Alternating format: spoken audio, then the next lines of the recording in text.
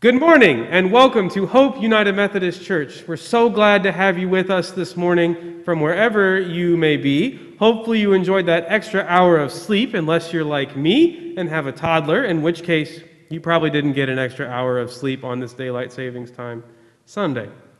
A few announcements as we begin our time together this morning. First, a reminder that our weekly Bible study continues on Tuesdays on Zoom. We are working on the Gospel of Mark, and we're not done yet, so you can still join us if you would like to. Also, we are doing our meals every Wednesday, so please continue to stop by if you need that assistance.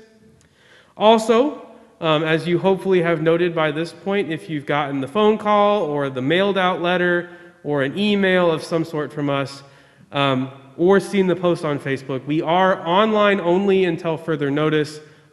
Continuing on, we had hoped to be back in person today, but unfortunately with COVID and the rising case numbers in our state, we did not think it was a wise decision to begin regathering at this time. And so we are online only. So we thank you for your continued persistence in worshiping with us in this digital space. So, wherever you are, take a deep breath. Center yourself, and as you breathe in, feel the Holy Spirit that is not confined to one place or space flowing into you. And as you breathe out, know that the Holy Spirit goes from you into the world, just as you give God's grace to the world wherever you may be. And now, as we ponder the gift of grace that we receive and give, let us listen to our prelude.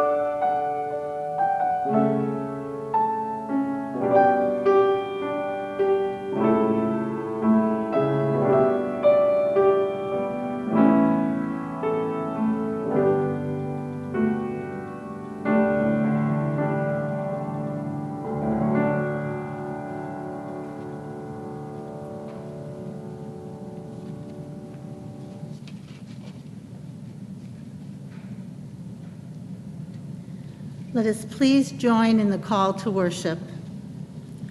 The poor and those in solidarity with them, God is on your side. Those who mourn and feel grief about the state of the world, God is on your side. The nonviolent, gentle, and humble, God is on your side.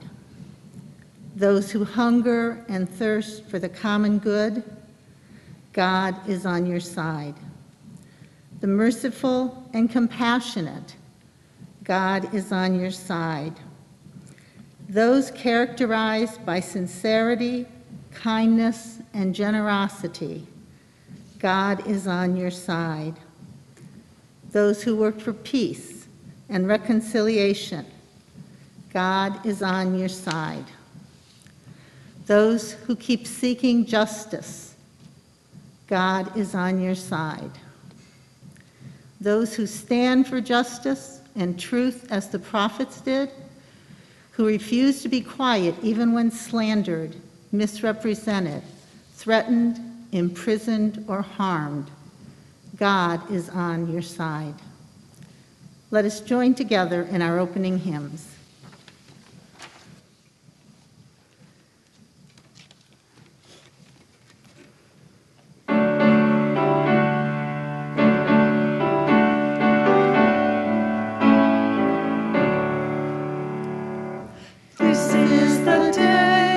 This is the day that the Lord hath made. Let us rejoice. Let us rejoice And be glad in it. This is the day that the Lord hath made. Let us rejoice and be glad in it. This is the day.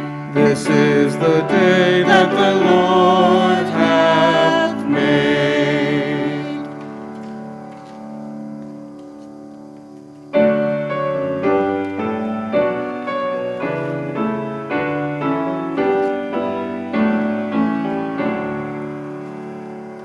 Praise my soul, the King of heaven.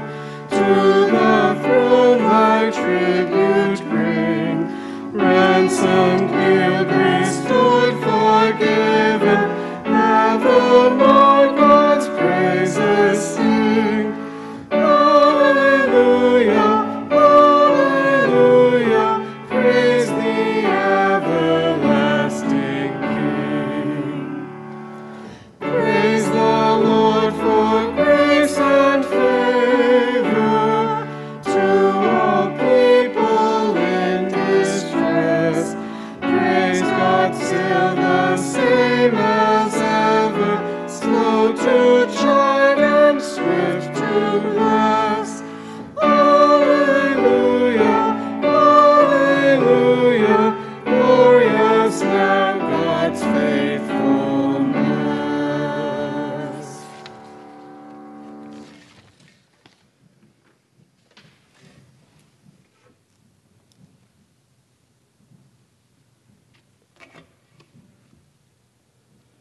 We remember the great ancestors of our faith, from Abraham and Sarah to Paul and Phoebe. Ancestors of the faith, we remember you.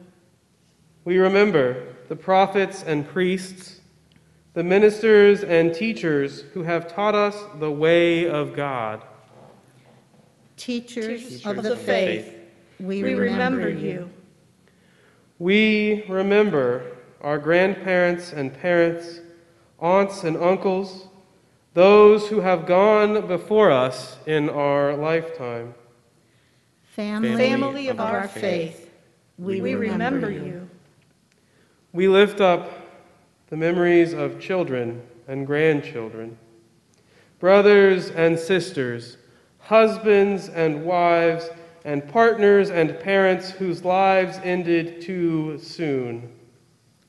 Those close in our heart, we remember you. We lift up those whom we have lost to the ravages of pandemic. Friends, neighbors, parents, grandparents, children, nieces, nephews, all those whom we hold in our hearts. We pray for lives lost needlessly, whose witness was cut short by apathy and illness. Help us to remember them, Lord, that we would not ignore the mountain of grief built in these days, but would acknowledge the pain, suffering, and loss, so that we can honor them through our actions and lives. We lift up to you, O God, the names of those we have lost in this past year from our lives, knowing that they are with your heart forever. As we read these names, we will pause after every name to remember, pray, and give thanks for their life.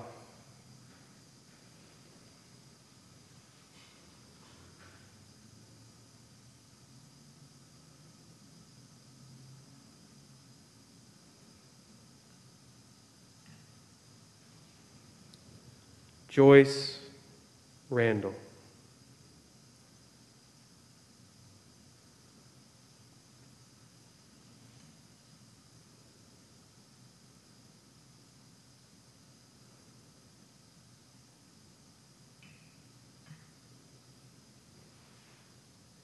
Patricia Smith.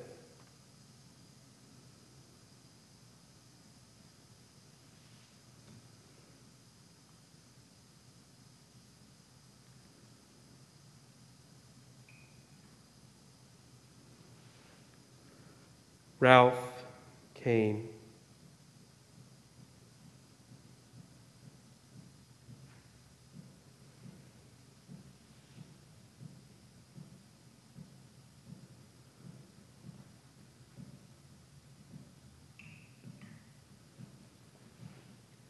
Charles Costura.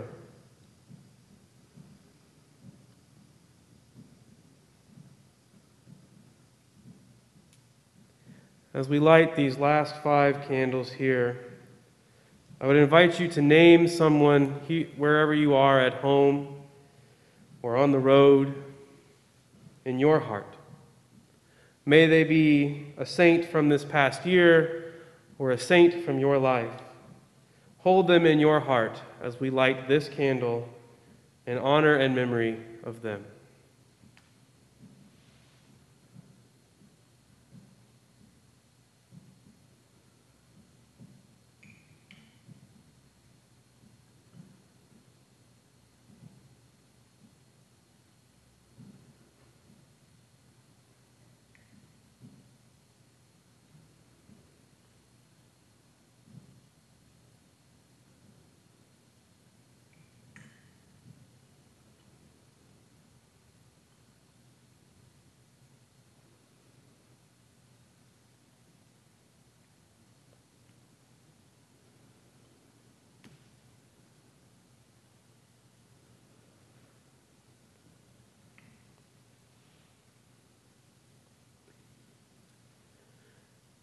And here in front of me, we have some vases filled with rice and a candle placed in each one.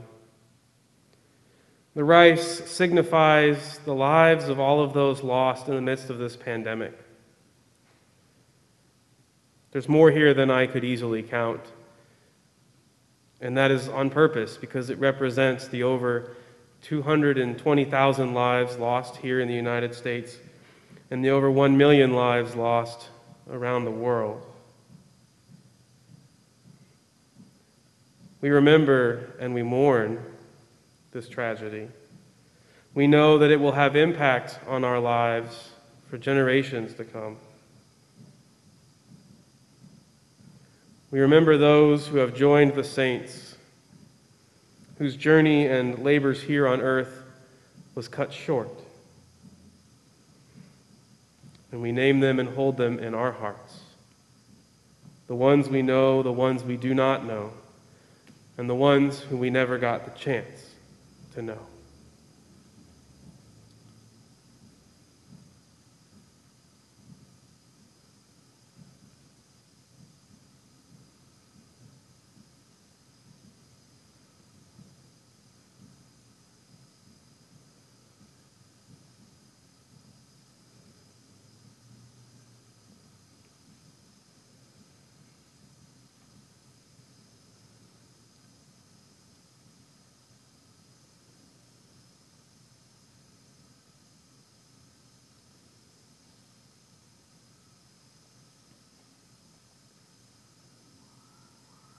we celebrate the lives of those we have named, O God, and lift up many more names in our hearts. Family of God, we remember you and we honor you. We know you are with us in the spirit of worship, and you will not be forgotten. We give thanks, O God, for all who have gone on to join with you beyond this life. We trust in the hope of resurrection and the promise of new life in Christ, and know that in our grief and celebration, O God, you are with us through it all, and we are not left alone. In the name of Christ, in whom love lives forever, we pray. Amen. Amen.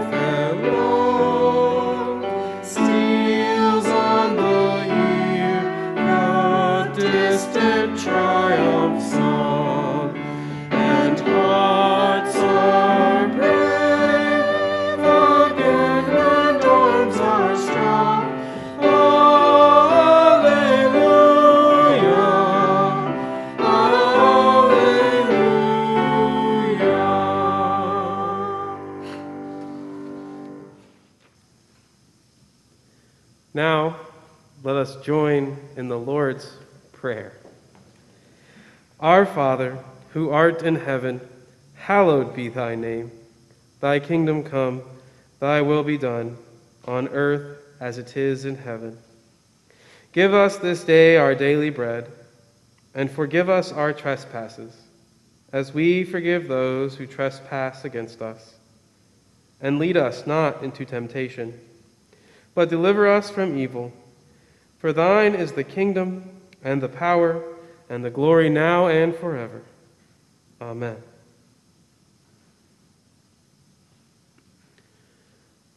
Well, good morning, kids. Standing over here by these candles that we just lit in honor and in memory of those whom we have lost in our lives. Because even when we lose someone in our lives, they're not gone. There's a beautiful book that I love reading with my daughter that I unfortunately could not find. That happens when you move. Even after 2 years, you still can't find certain things, but you know you own them. But the book is called Ida Always, and it's about 2 polar bears. And one of the polar bears gets sick. And slowly, she's able to do less and less with the other polar bear until eventually she passes on, and he's left alone. except he discovers that he's not actually alone, because he remembers that she is still with him. When he sees clouds that look like elephants and other shapes, when he hears the city buses going by the zoo, when he plays with that ball they both cherished, he remembers her. He remembers Ida and knows that she is still with him. And so today we remember those that we have lost but who are still with us. And I have a couple things that help me do that as well. The first is this bell that probably just blew out the microphone because I held it too close. But, I'm sure many of you have heard the expression that when a bell rings, an angel gets its wings. And so this bell my grandma had when I was growing up, and she gave it to me because they were moving, speaking of moving, and getting rid of all their stuff. And she thought maybe I would like to have it. And so it reminds me of my family. Those in my family who we've lost, and then those in my family who are still here. And I also have this little blue rock, and I don't know if you can see it, but often when I do a remembrance of baptism, I will put little rocks in the baptismal font. And then I will invite people to take one out. And that reminds me of All Saints' Day as well, because it reminds me of how all of those who came before me helped me to become who I am in the faith. I'm not a pastor because I woke up one day and said, I think today I'm going to be a pastor. I'm not a pastor because, I just decided it'd be a fun gig.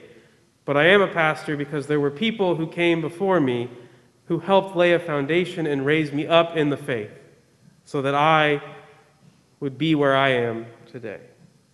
And so today, that is what our children's moment is about, is remembering those who came before us and who helped us to be who we are. So I hope you'll take some time today to think about those people in your life. Now let us listen to our first lesson.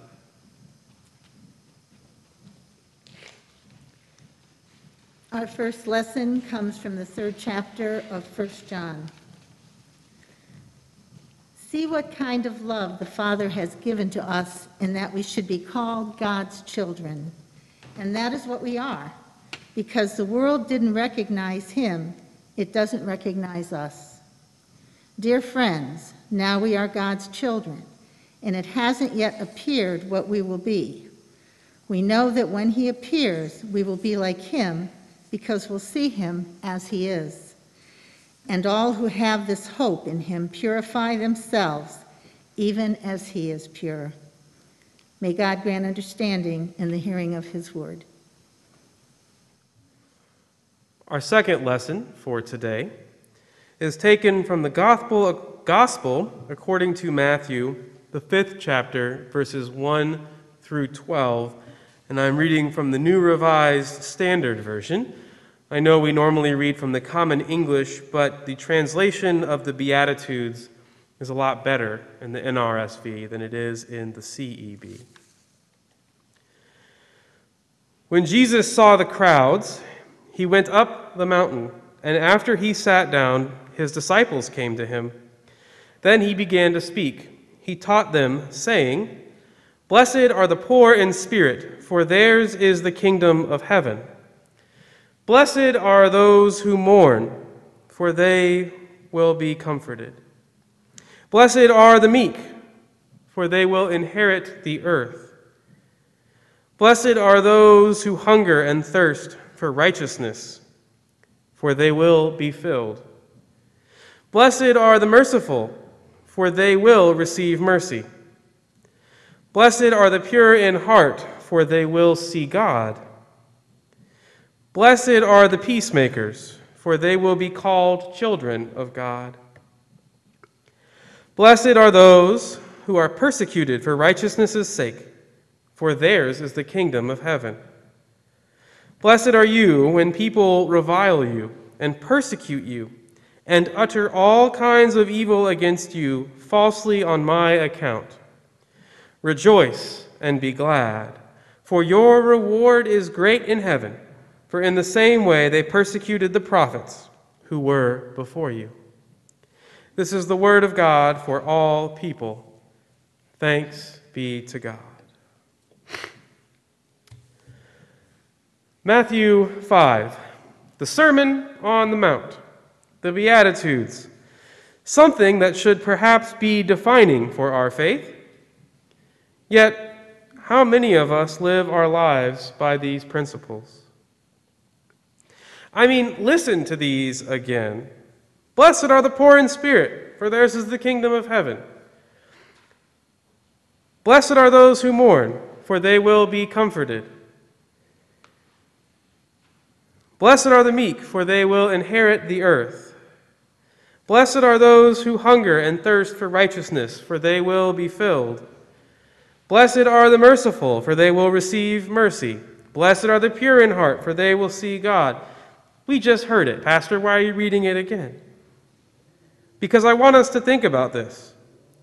What does it mean to be blessed? Now, this is probably important for us to define, especially in light of all that has passed.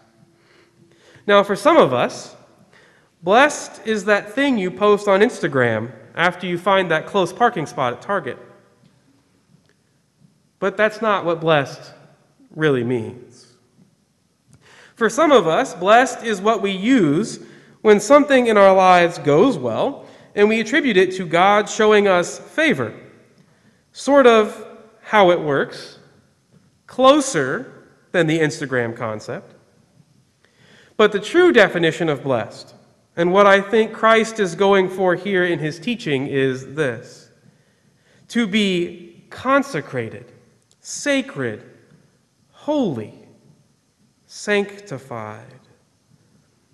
It is not to say that things are fine and dandy because we are peacemakers, or that our lives are peachy because we are merciful. No, when we live into the challenge and calling of the Beatitudes, these foundational teachings of Christ, when they become the core and center of our being, we in our lives and in our life after death strive for holiness and sanctification. That's what this whole thing is actually about. The pursuit of holiness in our lives and our world, to be sanctified. That's why we call it All Saints' Day. It's the day we celebrate those we've lost along the way and remember their lives and acknowledge who they were and how they lived. We learn from their example, both the good and the bad. And remember that they were blessed by God. That is, that they were present in a moment of sanctification, whether they consciously or unconsciously knew it, and that we can learn from that. The redemptive power of God is such that a singular moment can be a breakthrough point to teach those who come after us. To be blessed in Jesus' sermon, then, is not a happy, good feelings kind of blessing. He's talking about a deeper understanding of what it means to live with these principles at the core of our being. The knowledge that these are radical statements he's uttering that should challenge all of us. I mean, blessed are the meek? Blessed are the merciful? Those do not sound like the leadership qualities we are going for these days, do they? Christ pivots us away from commandments and towards a lifestyle based not on rule keeping, but instead defined by seeking God through the act of living. Instead of holding ourselves back in fear that we're going to break a rule, he tells us to risk boldly and go against the status quo to seek out God in our midst. Have any of the persons who you lift up as a saint in your life done this? If not, they still present to us a powerful example because their experiences and their sharing them with us help us to learn and grow. As Yoda tells Luke Skywalker in Star Wars: The Last Jedi, we are what they grow beyond. Which is to say that we honor those who came before us by learning from their examples and lives, and by becoming better for it, by truly learning. So today is All Saints, when we honor and remember those who we have lost this past year, and all those who have come before us and now rest from their labors. But all this begs the question, will we have the courage to actually learn? Will we learn from those who fought in the Civil War? As Coach Boone puts it in Remember the Titans, this is where the scene is that they've just run through a forest, and they find themselves on the battlefield of Gettysburg. And he says to the football team, this is where they fought the Battle of Gettysburg. 50,000 men died right here on this field, fighting the same fight that we are still fighting among ourselves today. This green field right here, painted red, bubbling with the blood of young boys, smoke and hot lead pouring right through their bodies. Listen to their souls, men. I killed my brother with malice in my heart. Hatred destroyed my family. You listen and you take a lesson from the dead. If we don't come together right now on this hallowed ground, we too will be destroyed just like they were. I don't care if you like each other or not, but you will respect each other. And maybe, I don't know, maybe we'll learn to play this game like men. Now, most of us are not football players. But I would hope that most of us can take the wider point that he is making and know that we need to learn to live this life like adults instead of living it like children. Will we learn from those who struggled against segregation and oppression to try and expose the hatred and bigotry we seek to gloss over? Will we learn from those who struggled with the flu pandemic in 1918? Will we learn anything from our past, or are we simply doomed to repeat it over and over again? We can offer lofty prayers to those we have lost along the way, but if we do not grow beyond our previous failings, then we do not honor those saints who came before us. So this All Saints' Day, don't remember with rose-colored glasses. Don't assume that everyone was perfect, but learn from our predecessors' imperfections and failings. Dare to be persecuted for wanting it to be better. Dare to live that you would be blessed. Our country and our world stands in a place of bitterness. How do you contribute to that? Our citizens here and people around the world live on the knife's edge of poverty. How do you stand up for systems that would actually address this problem beyond lofty prayers and promises of trickle-down wealth? Are we doomed to repeat our past, or will we grow beyond it? This is why we have such a great cloud of witnesses, friends, because it gives us a chance. God gives us the grace, the courage, the ability, and the wisdom to learn from and avoid those mistakes of those before us. Those we've lost along the way are still here within us. We carry their legacy and we honor their memory. We have a chance, because of them, to be so much more if we'll seize it.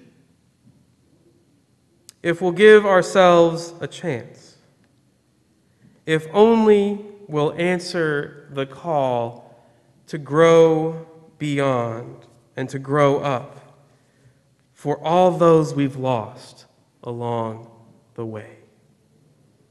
Amen. Let us now join in our next hymn.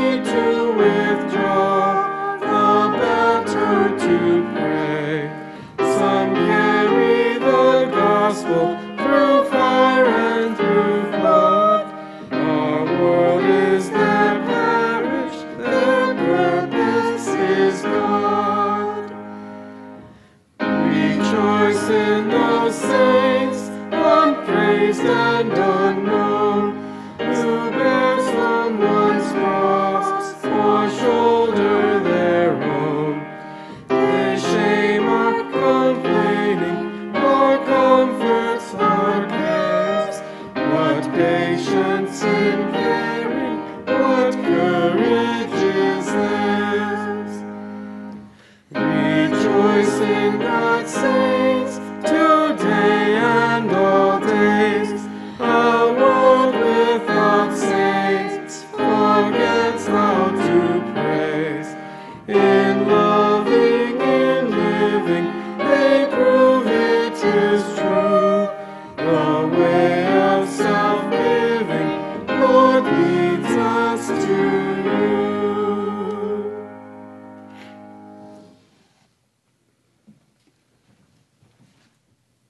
We come now to a time of offertory, and I know we cannot be here together to place our gifts and offerings in a box or a basket or before God on the altar, but we know that God is with us wherever we are.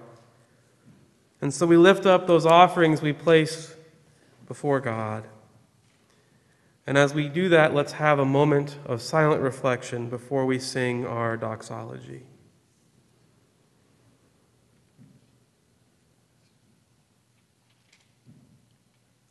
Now let us join in our doxology.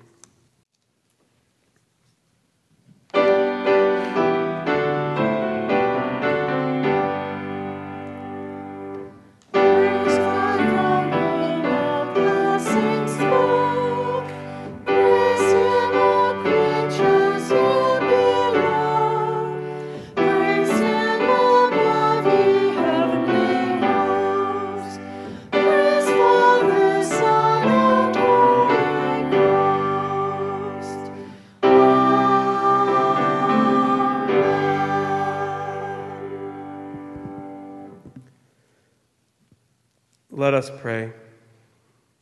O God, who desires good for all creatures, satisfy our hunger not just for food, but for freedom, truth, justice, and love. O risen Christ, you revealed yourself to us as one who gives to the poor and cares for all people. We dedicate our lives and our offerings to your service. O Holy Spirit, bless these gifts and abide in our hearts, so that our gifts and our actions may live out our faith, glorify God, and bring forth a fruitful harvest for the kingdom. Through Jesus Christ our Lord. Amen. As you prepare to go out into the world, whether that be a digital world or a physical world, my challenge is that you would learn from those who came before, that you would accept the ability to grow beyond and to be better. God gives us the ability each and every day to take a new step in our journey, that we would draw closer to God and to one another. So may who you are and how you live reflect that. May you be a person of faith, integrity, and honesty who challenges and supports those who do that as well. May you be someone who learns and grows as Christ would have us do. Amen. Let us join in our benediction response.